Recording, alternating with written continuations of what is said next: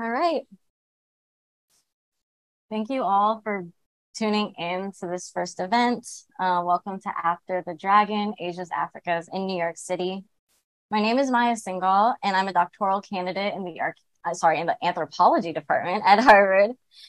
With Veronica Peterson, Rowan Flad, and Michael Pewitt, I conceived the series loosely around my dissertation research, which deals with African American and Chinese American mutual aid, crime, and criminalization in New York City. You might notice that these events aren't being held at Harvard, and that's because I wanted to bring you all to my field site with me. As anthropologists, we often talk about community engagement and public anthropology, and this series is partly an experiment in demonstrating ethnographic methods to the public.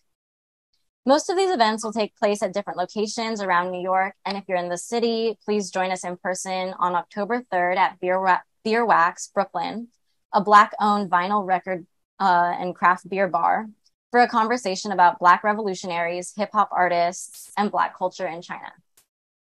If you can't make it to New York, all of our events will be live streamed and posted to YouTube through the Asia Center. Many of our speakers are people I've met through my fieldwork: chefs, musicians, martial artists, and fashion designers, and junior scholars that I've met during my time at Harvard.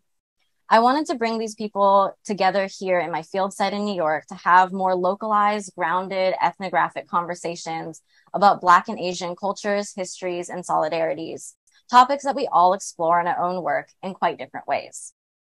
We're extremely grateful to Harvard's Asia Center, the Anthropology Department, and the Fairbanks Center for Chinese Studies for their support of the series. Thank you especially to Tenzin Ngoda, Julie Story, Chris Paul, and Mike Holmes for their invaluable logistical help. Thanks to Bohan Lang for his help with putting the series together. Winton Wong and Brett Ryoji Kodama are our incredible live stream staff. Tinghua Shaw made our poster inspired by the classic Black martial arts film, The Last Dragon.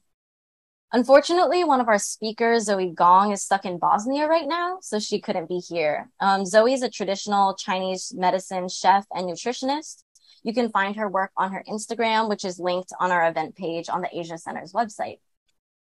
Our chef today is Sean Liu, the founder and culinary director of My Sweet Grandma, or MSG Kitchen, a food venture focused on changing the way we think about and approach food through discussing history and culture, sharing recipes, and feeding hungry souls.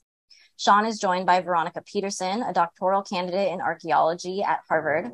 Her dissertation research investigates the relationship between home cooking and community identities in the Chinese diaspora in Northern California. As part of this event, we also pre-circulated Sean's recipe for chili crisp inspired by Sunset Park, which you can cook at home. The link is at the bottom of the page for this event on the Asia Center website. So we wanted to start by having Sean talk us through the recipe. Yeah, hey, I'm Sean, everyone. Thank you for joining us. That chili crisp recipe that hopefully y'all took a look at, if not, like Maya said, it's on the bottom, is a really special one. We use all local ingredients here in Sunset Park in Brooklyn, which is where I live currently. So all local Mexican chilies that I get literally 2 blocks down from my house. Chinese ingredients that I get from the bodega, the Chinese bodega, like across the street. And it's all just cooked here. It's one of the best chili crisps that I enjoyed eating. One of the most aromatic, also one of the most flavorful that I find. And it's all really thanks to the Mexican chilies that we use. So it's a blend of 6 different chilies. Chile de árbol, guajillo, pasilla, chili chipotle, mulatto, and ancho. And that's what we have right here. So this is our chili crisp. It's made with a bunch of different goodies, but really it's really a homage to the immigrant history of Sunset Park. You know, Sunset Park, its first settlers were the Canarsie Native Indians here. Then the Dutch came in, followed by the Irish after the potato famine, the Norwegians, the Poles, the Finns, then finally, I think the Puerto Ricans, other Latin Americans, and Chinese came in. So Sunset Park has this incredible history, just like immigrants, that really define and shape the makeup of the community here. And right now, it's like predominantly Hispanic, mainly Puerto Rican, Mexican, Dominican, and Chinese. I think it's like actually the largest it actually overseeded the Manhattan Chinatown to like the largest Chinese population in especially in Brooklyn, but in New York as a whole, I believe. But yeah, that's the chili crisp. I hope you enjoy it. If you can find those chilies, they're all the recipe is down below, but you can probably get them all online, to be honest. Maybe look into the chilies that are available in the place where you live. Exactly. And adapt the recipe that way. That's also true. Yeah. You might not get as floral of notes, but there's definitely ways to do it. On the bottom of that recipe, there's like little tasting notes and like flavor notes. Because I don't believe in like measurements. I don't cook with measurements. So instead, I like to say, hey, just have an idea of what you want your end product to be, what you want it to taste like, what you want it to smell like, and like go to that. Figure out like what the components are and like make it such that like it comes out the end product that you want it. Amazing. I think that goes really well into our next question, which is for both Veronica and Sean. How did you start cooking? Who taught you? How did you learn to cook? What brought you in to be interested in cooking? Oh, sure. I mean, I'll go first, I think, because I won't be displaying any cooking prowess. But actually, the reason I got interested and started cooking in the first place was when I, left home for college. I was suddenly missing, like most people, all of my mom's cooking. And so it started getting me to question both like, why am I so homesick? And why is the way the homesickness like coming through these food longings that I'm having? So then I, called my mom up for the recipe for her like soy sauce soup noodles. And I would make it, in our college dormitory kitchen. And that just sort of sparked this long-term fascination. Like that's basically how I started to learn to cook, was by asking my mom. And then I really got into learning like through cookbooks, but it wasn't the same as having someone like walk me through the actual recipe and show me, well, when I was a kid, she would have me like, I became the person who cut the cucumbers for cucumber salad. There was like very tasks that I had. So I always had these like weird, isolated bits of knowledge about how you cooked, but it wasn't until I started asking questions that I could actually sort of put it together into a practice that I could use to feed myself and others. So, I grew up in restaurants. So my parents had Chinese restaurants when they were here, and I grew up in those. I always tell the story. I've been in a restaurant for as long as I could safely stand on a bar stool and scoop rice into the Chinese takeout containers. But actually, I didn't cook much at home. I wasn't really allowed in the kitchen. My parents didn't like me going in, but I learned from watching. My grandma predominantly raised me as a kid because my parents were working a lot. So when I wasn't at the restaurant, I was usually at my grandma's house and just like watching her cook, kind of absorbing the knowledge from there and also absorbing the knowledge from the kitchens in the restaurant is how I got my start. But can I jump in with a question? Was your grandmother like, what was the immigration history? Yeah. So my grandfather was the first to come here, I believe in the 60s. He came from Fuzhou, which is where we're from. My family's from, that area. And he came on a boat. Originally, he was like, he kind of snuck his way into America.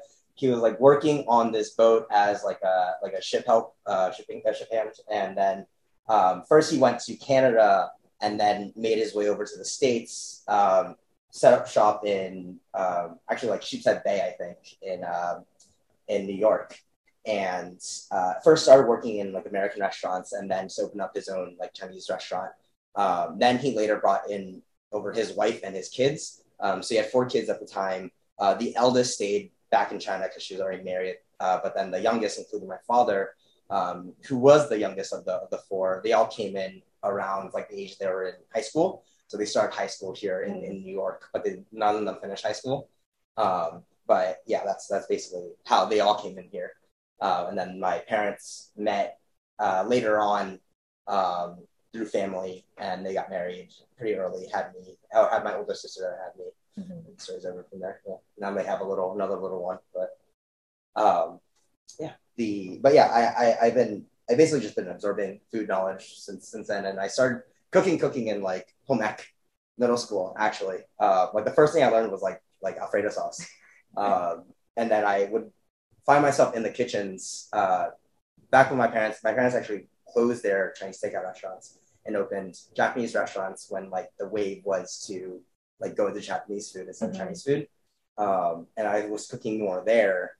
Worked basically every position. I heard do sushi, like tempura, grilling, etc. But it was funny because my parents never ate like food that I made because they always like, oh my god, it's gross. Like, don't eat this, whatever. But yeah, ever since then, I just developed a love for it, and then cooking and food was really just like my only interest, and then how I came to understand like a lot of other parts of the world. Maya, do you want to talk a little bit about like your experience with home cooking? I mean, do you do it? Do you enjoy it, or do you not? Like, I feel like that's an important thing about home cooking is that it's not like you have to eat, right? But you don't have to enjoy cooking. I love cooking for other people, and I think that that's something that in my family was very much a part of like how we spend time with each other, how we relate to each other.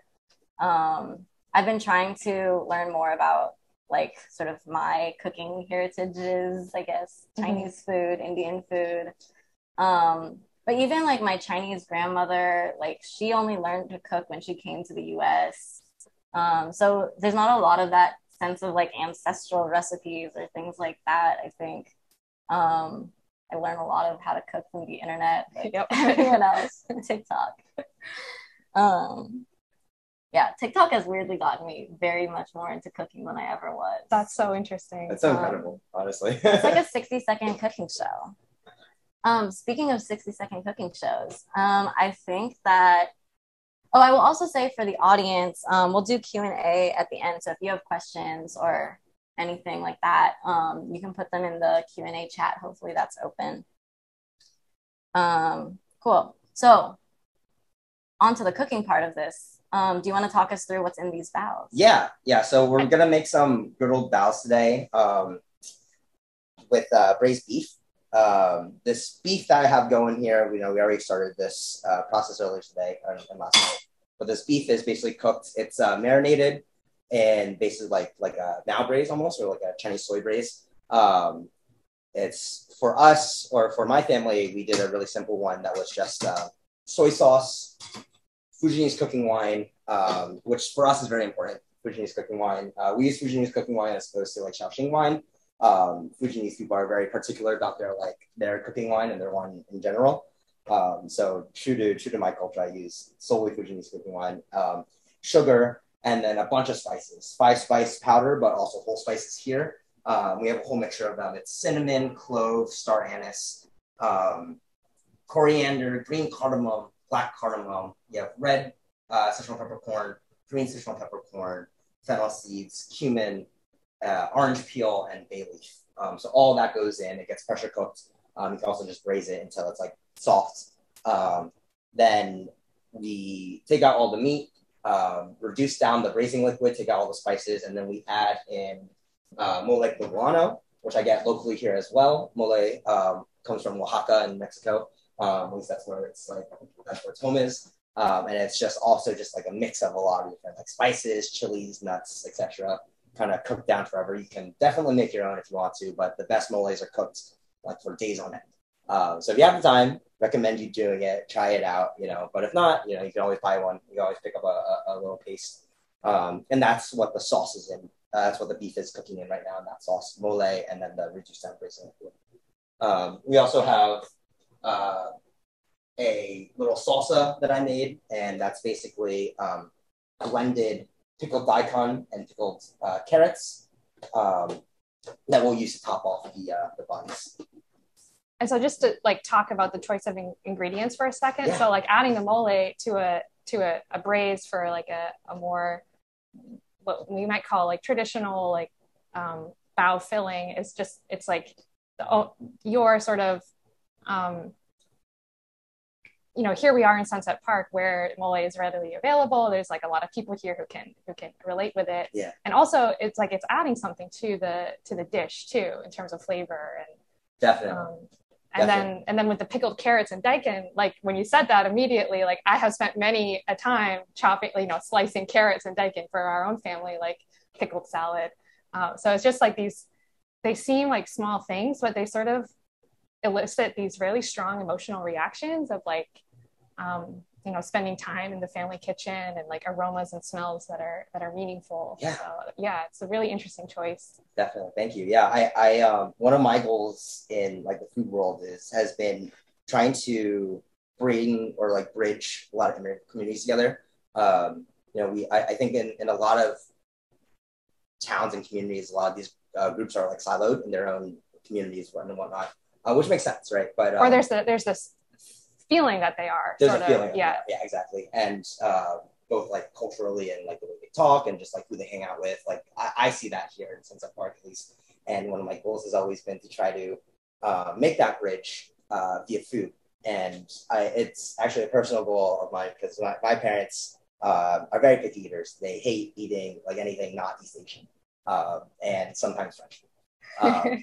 And so like I always hated that. And I always thought, well, like there's so many different similarities between these different cultures that we can bridge them together and make an eating experience that will hopefully make like different communities kind of connect with that food. And it could be from different places, but at the end of the day, it's the same dish. And I would love to see just like an Asian auntie and like a Mexican auntie in the same store together, eating the same food and like feeling a certain way about it, but maybe from a completely different aspect, but feeling something. Yeah.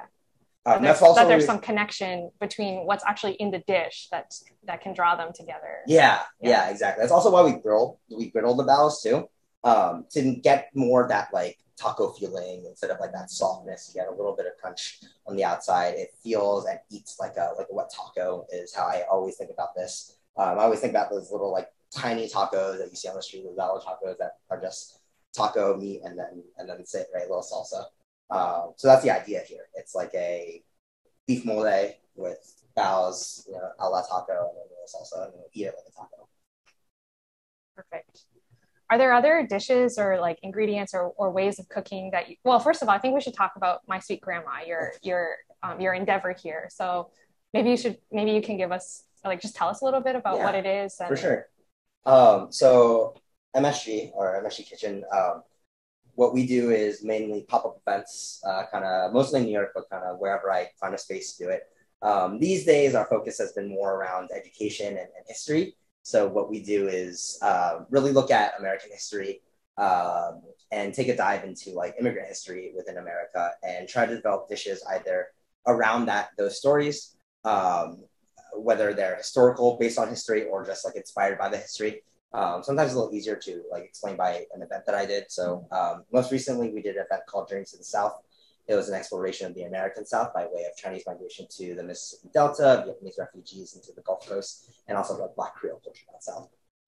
And the whole idea was to create this like Chinese Viet Creole menu. Again, the idea of having communities connect to the food in different ways, but bring it all together into one dish or one cohesive menu, but also use food as this platform to educate our patrons, our eaters, our diners in a way that like maybe they are used to, they haven't learned these histories before, and in a way that's also like fun and interactive for them. I put a lot of thought behind the food that I make, and I try to make sure that everything that goes in pays proper homage to like the stories that we're trying to tell, but also like makes people think a little bit more about like, hey, this is what food can be.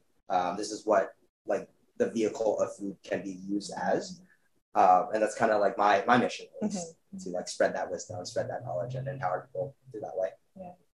I feel like that connects a lot to the research that you're doing, Veronica. And that's one of the reasons I wanted to have you guys in this event is, both of you are really thinking through the way that food is part of history, the way that people's histories shape how they make food. Yeah. And I think also having us cook here together is so much a part of your method as an archaeologist. I was wondering if you could talk a little bit about your work too. Yeah, definitely. So, like one of the things that as an archaeologist, we have a lot of access to are the remains of everyday life, which is essentially, like in the 19th century, Chinese migration patterns, like cooking.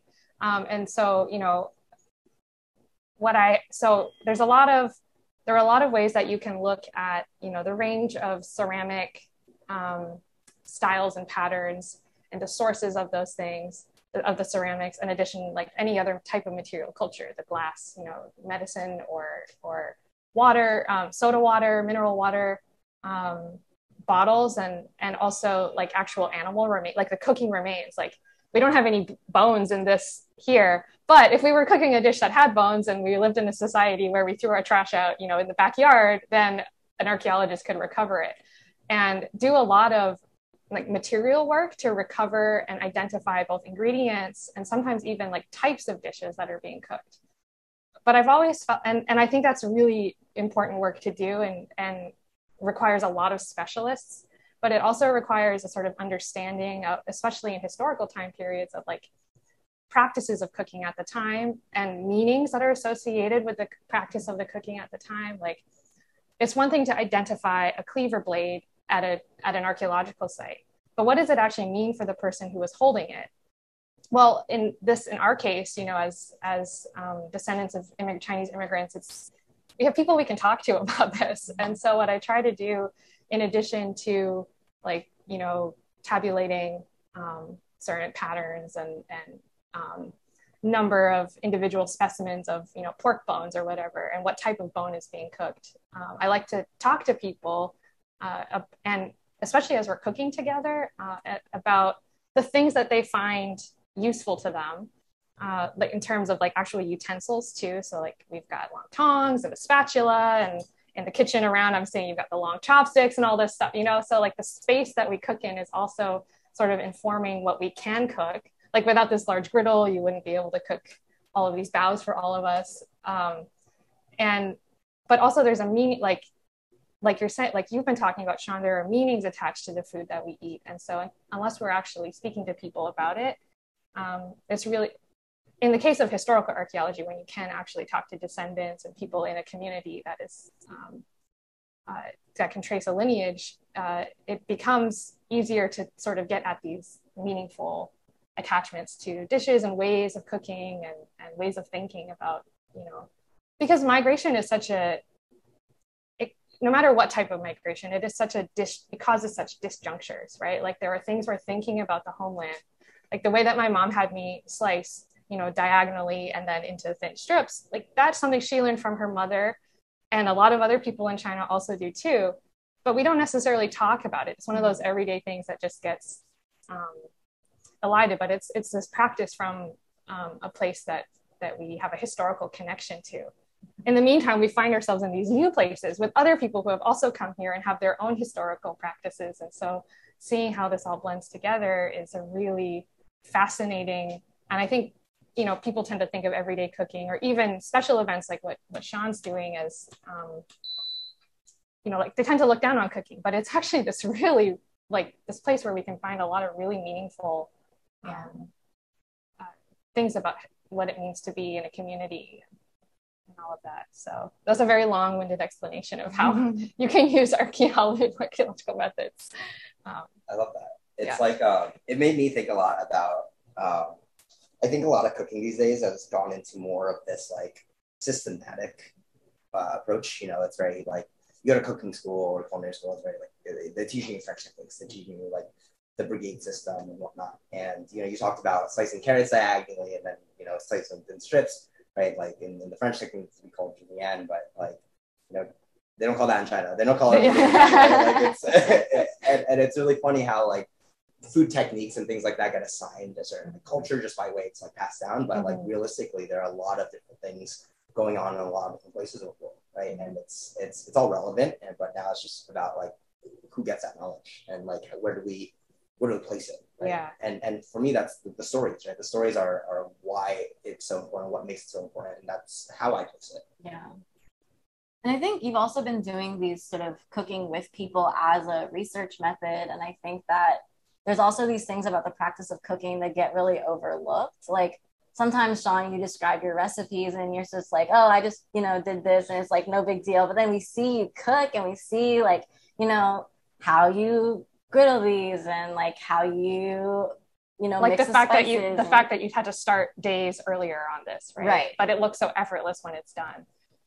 And like these are things that kind of you only get to them through the act of cooking together, and that like there's sort of a benefit to that kind of like for anthropologists we would call it like participant observation, but like this sort of practice of like being here and doing these things together you know, we really get at something else that I think we often miss. Yeah, definitely. Like also like just for an example, the Fujian cooking wine, you know, turns out it really means a lot to Sean that we use specifically Fujian cooking wine. And like, so those are the sort of things that I'm interested in. It's like, why this one ingredient and not the other? And like in a pinch, would you do it without? And what are those moments of in a pinch, right? And so that's definitely, I think, something that you don't get unless you're in the same place doing this together. Yeah, that makes a lot of sense. Should we start putting these together? Yeah, totally can. We can keep talking as we go. Yeah, they look like there's like a steam coming off of the. The other thing about cooking, like researching cooking in particular, as an anthropologist, is that it's a total sensory endeavor, right? Like when you cook and you eat, that you engage all of your senses. And usually when we write things up, it's really hard to get at that. So something like this, where we have cameras, I mean, you can't smell it. That's it. One day we'll get there. But... or maybe we won't. And like, that's again, I think what we're saying about being here in person is that some conversations are informed by smells. Like right now I'm smelling all of the spices, and it's just so, it's bringing me back, like the star anise. Like I feel like I'm in my mom's kitchen right now, and it just makes me feel so comforted. And I'm looking at these, like it's hard to keep talking because I want to see them. Can you turn this for the camera? Yeah. Y'all need to be able to get a look at this. So, very wet taco. It's supposed to be very, very wet, very messy. Hopefully, very handheld. We're gonna top it with a little bit of chili crust as well, just for a little spice. And then I'll make more stuff. Awesome. These look so good. So did you go to culinary school, John? I did not. I am all self-taught. Yeah, everything I learned is from the internet and from observation and from like trial and error. But I think it's really fun because, you know, cooking is such a fundamental thing. So it's like the more you do it, the more you just like something clicks in your head. Yeah. And then you like, for me, I feel like I'm at the place where I can just whip up whatever because I at least like know how to season. I also know how to fix things. Yeah. Right. That's like the most important part. Yeah. Anyways, cheers, y'all. Cheers. Thanks. Thank you for making these. Yeah, that brings up like, actually, I was just telling Maya the other day about this dumpling catastrophe I had the other night. We had, my mom and I were growing garlic chives, and this was the second year. So they came in, they were beautiful. And in fact, we now have too many garlic chives, like jiucai, too much. And so I had taken a lot back to my apartment in Cambridge and was going to make scrambled egg dumplings with rice noodles and garlic chives. I was so excited. I start off the year right with a batch of frozen dumplings. But it was so late at night when I started rolling out the dough, and it was like 85 degrees, and I was back in my tiny, tiny kitchen, and I just forgot about the weather. And by the time I had rolled out my first batch of skins and sat down to roll them, like to actually make the dumplings, they had all melted back into each other. No. And so I was like, I called my mom. I was like, I gotta throw it all. Like, what a shame. This is so terrible. I'm not fit to be a cook. Like, I can't even make dumplings. Which my grandfather's family from Shandong. So it's like very important that we can make dumplings. She was like, no, don't throw anything away. You have to, like, you can turn these into Bing. And so she walked me through like repurposing the dough, rolling it out. And so luckily crisis averted, but without my mom would have had like a total waste of all those garlic chives. Yeah. It's really funny because of like you had someone specifically tell you that, right? And for me, I think a lot of people like need that. A lot of people need like someone to like just tell them exactly what it is. But for me, my parents never told me anything. They actually like really discouraged me to like cook and would like purposely hide things.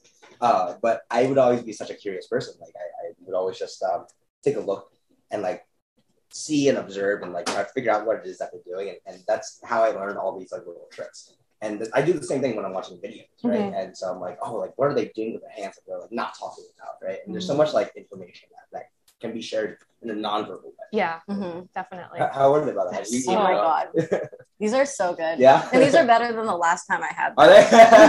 And I think that time I had about 3. Well, we have plenty, so we also have to feed our staff too. Oh man, these are out of this world. Yeah, it's actually of this world, like literally of this place. It's really carroty. I love the carrot. Yeah, that's the salsa. The salsa is very carroty. Yeah, you really get that. It's a nice balance for the spice. Which is it's very different. Oh, I forgot to say in the sauce we also put like Chinese black sugar, like those bricks, and that adds like a very specific sweetness to it as well. Wow, these are I'm in love. Here's a napkin. Thank you. Oh man, I think it was interesting what you said about like your parents not wanting you like actually hiding some very important things. I think that just the difference between I'm starting to notice a difference between folks who like children who grew up like with families in restaurants, and then families who didn't do that. On the one hand, like when I was first starting to make dumplings, one day my mom just said make dumpling dough. And her instructions were like, add water to flour. Yeah, right. And then like at that point I had watched her enough, she just assumed that I would know what I was doing. But like, I was like 12 years old or something. I did not know what I was doing. But I think that what's really interesting, like in contemporary foods, like Chinese American food studies, is that there's constantly an unspoken distinction between sort of restaurant food culture and even like Chinese American identity stuff that people talk through restaurants, and then sort of like less attention paid to generally like how we feed ourselves, like our family, other members of our community. Sometimes that happens in a restaurant space, but sometimes it doesn't. It happens at family gatherings, weddings, things like that. So I'm wondering, like, and in your case, you're sort of saying like, I wonder if you could speak to like, what you were saying, they didn't let you cook at home. Yeah. So who did cook at home? My mom mostly cooked at home when I was with my parents or I was with my grandmother. But a lot of times I actually just ate at the restaurant. So I ate like restaurant food or staff meal or whatever. That's like, I would cook every now and then. I would try to cook for myself. But I remember the first time I cooked, I was making a chorizo fried rice, and it was just like greasy mess of a fried rice. And I was like, I don't know about this one. My parents would actually, when I tried cooking at the restaurants, they always like really, they were like, oh man, this food's like not good. Like stop cooking. Like, it's gross. And my sister, I swear, my older sister is the reason why I like season things well these days. So I have a salty leaning palate, so I tend to when I was younger, I tended to over salt things. My sister always slapped me every time when I would cook for her. She always slapped me every time things were too salty. And so since then, I always like a little. I know the amount of salt. It's like Pavlov's training. Right, exactly. No, totally. It makes so what you were saying before about the whole like restaurant versus like home cooking also makes me think about like, so the reason why my parents, my grandmother would always say, hey, like, we don't want you to be in restaurants, was always because of like economics, right? It was always about, you're not going to make a lot of money. You're never going to see your family, and you have to work like ridiculous hours. And like no parent would want that for their child, right? And I think it makes sense. It's really, when they see me cooking at home, they actually love now when I'm like, have an interest in like Chinese food. My grandma's cooking less and less now because she's getting older, but now I'm taking like the mantle of like cooking our family dishes. And she loves that. She loves that I can like cook at home, but she always says, Sean, only like stay at home cook, like don't go into the business. And I think a lot of it is a separation of like culture tradition and like culture economics, right? And you see that difference too, and when you think about like Chinese history, Chinese culture, and migration history and things like that. When we think about the types of jobs that were available to Chinese, like even still today, the types of jobs that are available to Chinese immigrants, regardless of official status or whatever, it's been service, like after labor resource extraction, it's been service, and there are reasons for that, and we're still there are the legacies of that we're still dealing with. It happens, you see it in the types of restaurants that are on the street, and also in the way that parents, the hopes and dreams that they have for their kids and what they want them to do. And it's definitely, it's difficult to talk about, it's difficult to write about because it's very complicated and nuanced, but I think it's a really important aspect of immigration history, Chinese immigration history in particular, or as a particular example. It's funny now a lot of the Chinese immigrants or like the immigrant families, now they're opening up bubble tea shops instead of restaurants. My parents also went down that route too. After we closed down our restaurants, we went to like frozen yogurt bubble tea, and it's proven to be so much easier than like running a restaurant. And so I think like just as popular, right? So like a lot of those folks are going to that now instead. But the renaissance of like Chinese American food in New York and in the States is also a particularly interesting one, right? Like you're seeing almost a movement away from your Chinese takeout spot and into things that are a little bit more like high end, little like upper class, like specialized. So I think the way that I see it, the way that I've observed it, as the ones that are very like, we'll use the word authentic, but I know we need a better word. Someone should do a dissertation about that. But like the ones that are a little bit more like, hey, this could probably exist in China as well. Those are typically like transplants. Like those are your Sichuan mountain houses, as well as Sichuan restaurants. Things like that. But then you see things that are more like Chinese American, things like Jinzi, or like 886 down here. And those are kind of like people like our generation try to reclaim the food and service like a particular type of crowd now, like their crowd, which is, it's interesting. I think it's like, because it's interesting because it services a different community, but also like the same, right? Like when Chinese people came here in the 1800s, they were servicing still like the richer white folk, right? But the food looked like chop suey, the food looked like chicken, but now the food looks a little bit like nicer, less greasy, but they're still kind of servicing this like upper middle class, which now is actually a lot of like East Asians too, which is cool. But that's part of the reason, honestly, why I went to food, or why I'm doing food now, is actually to go away from that. I wanted to service like other communities, some of these like immigrant communities, and do food like that. I have a little chip on my shoulder, but it's just say that much. But sorry, I just have one last thing I think would be interesting for us to talk about, which is to bring it back to like Sunset Park, and because you both live around here. I wonder if you've noticed through the seasons, difference in fresh produce that's available. Like I know in New York, you can get anything that you possibly could think of somewhere. But because I know if Zoey was here, she would want to talk about, like in traditional Chinese medicine, thinking, and then generally in Chinese food philosophy, food is health, right? So, or it affects your health. So if you eat too much of one thing, it can affect you physically, or vice versa. If you can eat more things, soups especially, and they will help you in other ways. So I'm just wondering, like, as you're living here in Sunset Park, are you sort of seeing a seasonal rotation of things? Because what she is often like speaking about is that when you eat seasonally, it helps your body also adapt to the change of seasons. That's really interesting. I think the most I see is all with the street vendors here, like the street stalls. So I especially notice it when it's crab season, because even you see like the buckets of crab just lining 8th Avenue, and that's always fun. But in general, it's really, I think the way that our society is kind of made up right now, you can get almost anything at any time, which kind of sucks, but it goes away from that like seasonality of it.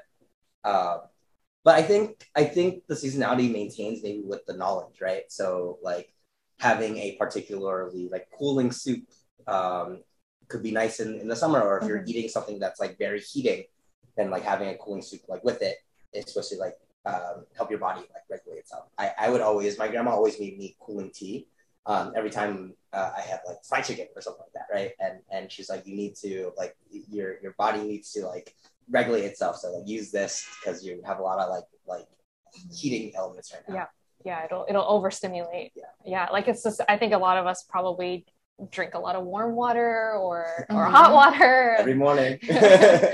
I remember it's like when my when my mom took my dad back to China for the first time, it was the 80s, and it was the late 80s, early 90s, and they actually brought a like a refrigerator to my grandparents' house. It's the first time anyone in the compound that they were living like had access to a refrigerator. And so they also brought some Coca-Cola, which my dad drinks every day, or used to. And so they plugged in the refrigerator, put the Coca-Cola in. My dad was very happy, extreme culture shock.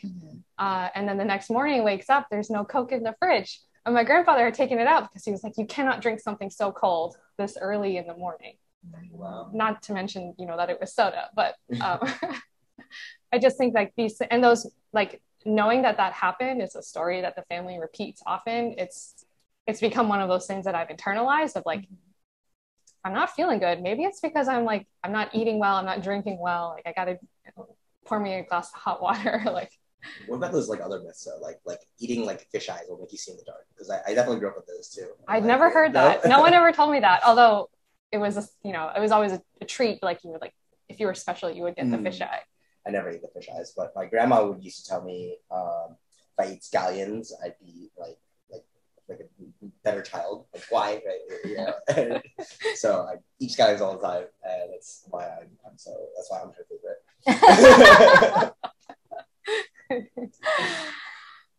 We have a couple questions already, and for anyone else in the audience, feel free to put questions in the chat. Cynthia asks, can you speak to how immigration or forced immigration required immigrants to change what and how they cooked? How did their culture change or evolve depending on where they ended up? And what might this mean to be Chinese, for example, Chinese immigrating to the US versus the UK or other locations?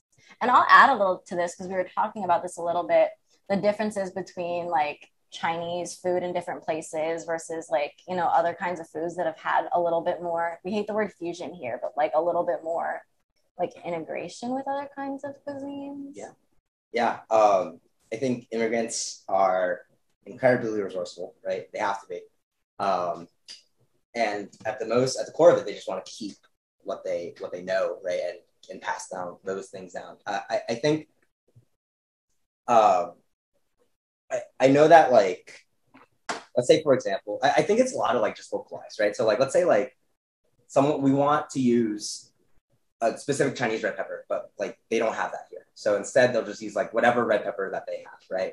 And I think there's actually a lot of talk I feel too around like, oh, like it's so ingenious that they use like this instead of that, which it is. But I think oftentimes like the truth of it is that they just kind of use whatever they had, right? So like there is what you have in your mind about what you'd like to make, or like what you think is the right way to make something. And then you're faced with the reality of the ingredients and supplies that you have, which could be ranging from very minimal, if you're like on for instance, a railroad work camp, the railroad, like all the supplies have to come in through, you are not yourself carrying all of the supplies. Like there is someone else in charge. So the range of options available to you of what you would like to do versus what you have sort of influences what you can cook. It's like beef and broccoli, right? Broccoli isn't like a Chinese ingredient, right? We have a Chinese broccoli, but and there's like a beef with Chinese broccoli like type of dish in China.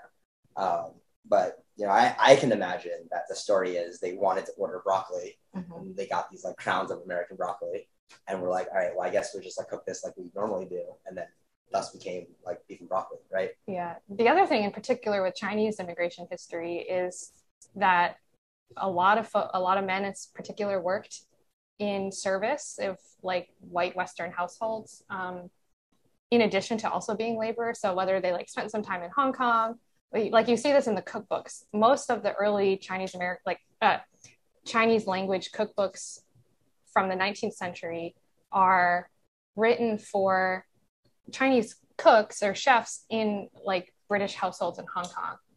And so they like when they came to the US, a lot of them already had a lot of knowledge or got jobs in you know, like white Western households. And so brought a lot, like maybe their first experience of broccoli was there.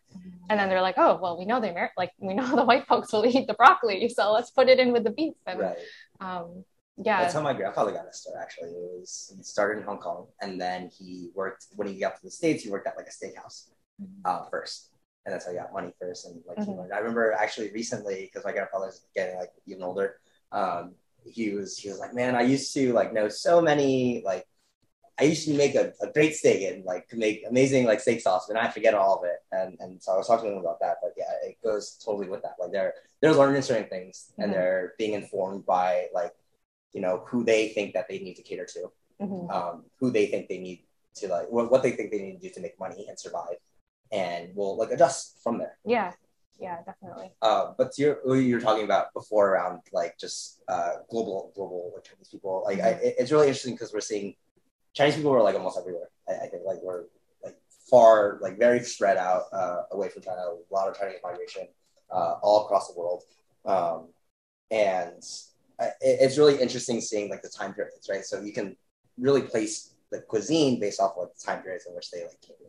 So anything that's like more typical of like a Chinese takeout spot, you know that's like old Chinese. But anything that's new, like Sichuan joints or things like that, it's like more recent, more Shanghainese places or like things like that are specialized. That's very recent Chinese migration, which I think is like super fascinating. Another person is asking you to walk through the recipe for the bao dough and how you prepared it for grilling instead of steaming or baking it. So these baos, they're totally store-bought. You can totally make your own. But what I would say is if you are making your own, you steam them first and then griddle them. So these, if you just buy them, if you buy them from the pack, they're already like pre-cooked, right? You're just steaming them to heat them up. Same thing. We're just putting them on the griddle to heat them up. And the thing I like about griddling these baos is that the center stays like nice and soft, but the outside is a little crispy. Adds that texture to it.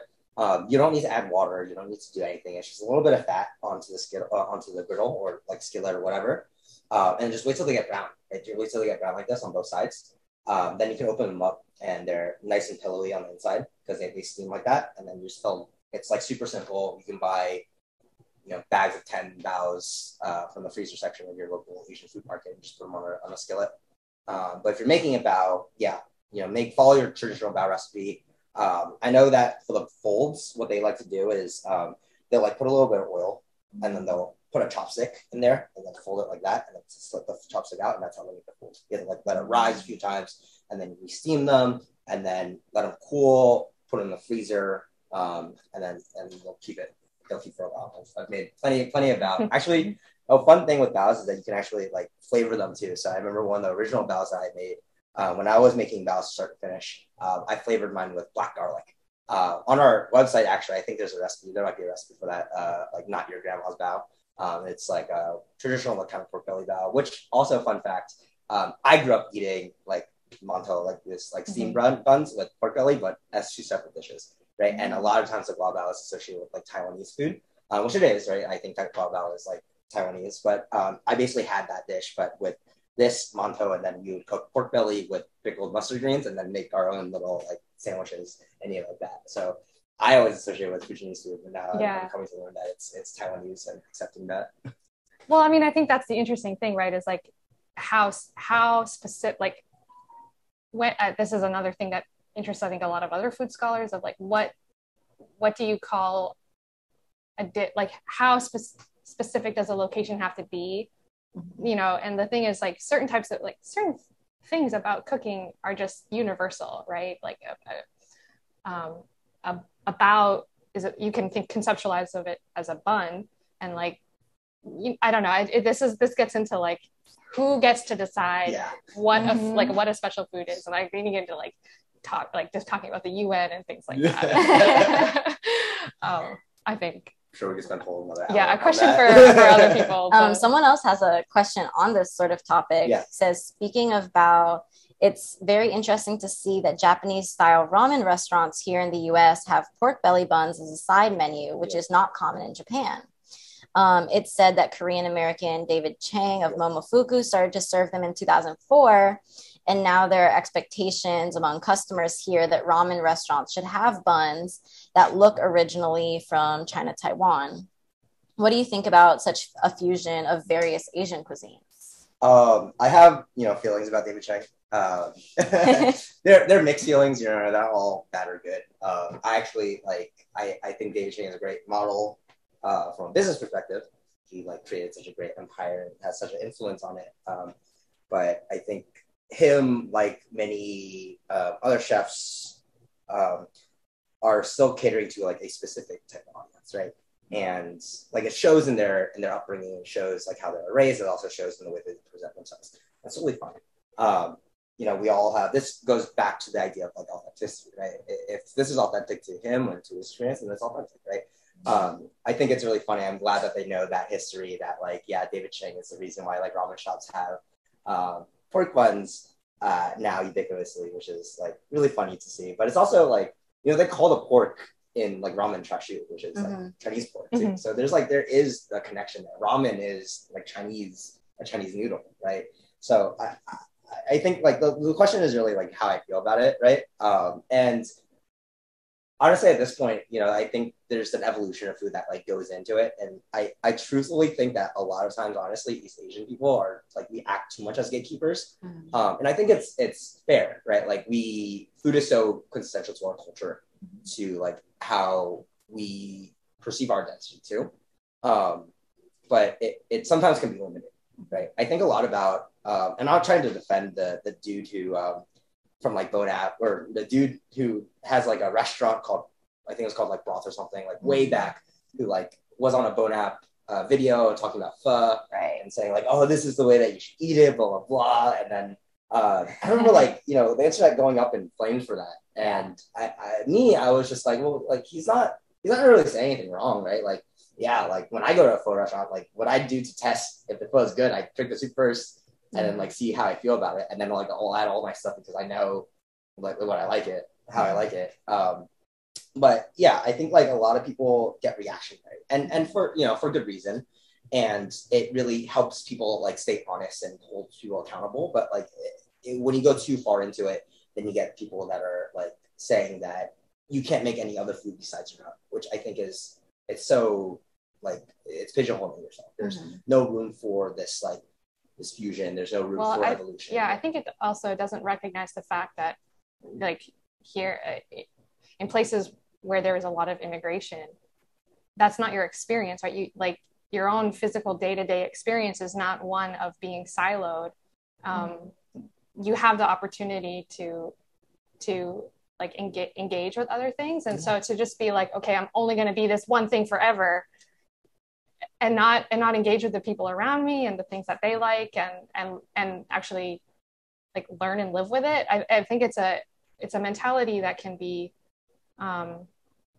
limiting and doesn't reflect the reality of the fact that we have had decades, and I'm an archaeologist, so you can go back however many thousands of years you want to go back into the patterns of migration that we as a species go through. And you can you can go back to the spice trades and all of this stuff. This is all very ingrained in we're constantly taking in new experiences, new ingredients, and thinking do I want to incorporate this into my life or not? It happens through many different ways, through an appropriation, or just this is what's available to me. And that navigating that line of being this is what's available to me, so I'm going to create something out of it, versus these more commercial forms of fusion. I think that's actually where this discussion gets. Some people are talking about one thing, other people are talking about the other thing, but it's the same word, and so it causes all this confusion. Totally. I spend a lot of time thinking about Indian Chinese food, which is Chinese food that has been adapted for Indian taste to be very spicy. It doesn't really resemble what I think of when I think of even spicy Chinese food. It's not like Sichuan food. It's it's a whole different thing, spice to an Indian palate. And I don't know that we would call that fusion. It is a kind of sort of migration history, or a food migration history. And I think we have a lot of similar cultures. I mean, probably a lot of the Caribbean has similar. Peru. There's a lot of these sort of fusion moments or something like that. And also even in the US, as we've been thinking about what it means to be an Asian neighborhood, or like, you know, Asian people from lots of parts of the world like come to Chinatown and like have restaurants there because it's a place that people imagine to be like amenable to people that look like us. Yeah. All the varieties of what that can mean. Of non-white. And so you get all these like sort of mixes and inspirations of different immigrants. Yeah. Yeah. I mean, I was being glib, but like it's always Chinatown as a conception, as a place where the people who are different can live, you know, like, yeah, it's definitely a really important phenomenon, and in American history specifically. Mm-hmm. Yeah, for sure. So, we are at 1 p.m. I think. Oh wow. So time went by. See, when you're cooking together and talking together, the time just flies. Yeah, thank you so much for tuning in. As I said, we're back October 3rd, 6:30 p.m. if you're on live stream, or if you want to join us at Beer Wax Brooklyn, that the doors should be at 6 p.m. I think. We would love to have you join us for our next conversation, which will be it's called Brooklyn to Beijing: Black People, Black Culture in China, and it's featuring Dr. Zifeng Liu, Jackery, Bohan Phoenix, and MC Tingdong. So hope you can join us, and thanks for tuning in today. Thanks everyone.